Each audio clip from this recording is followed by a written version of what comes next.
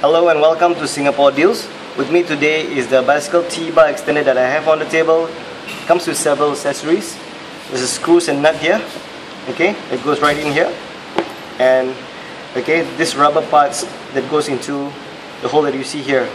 Okay, the function of these two rubber parts is to ensure that wherever you wish to actually mount the T-bar extender onto your bicycle, it'll be a perfect fit. Okay, this one here is pretty thick, while it comes with a thinner one here, as you can see on my right hand. Okay, what I like about this is that you can split it up into two parts. Okay, so you can use this independently.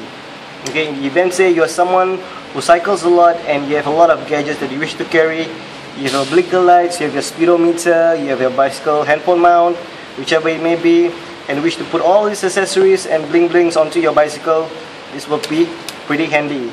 Okay, with me here today are two fog lights which I'll attach here.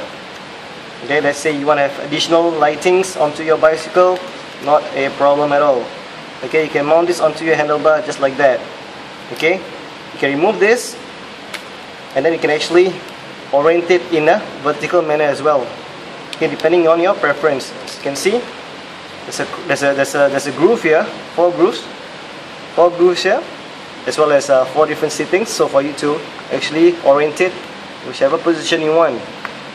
Okay, thank you very much for watching, guys.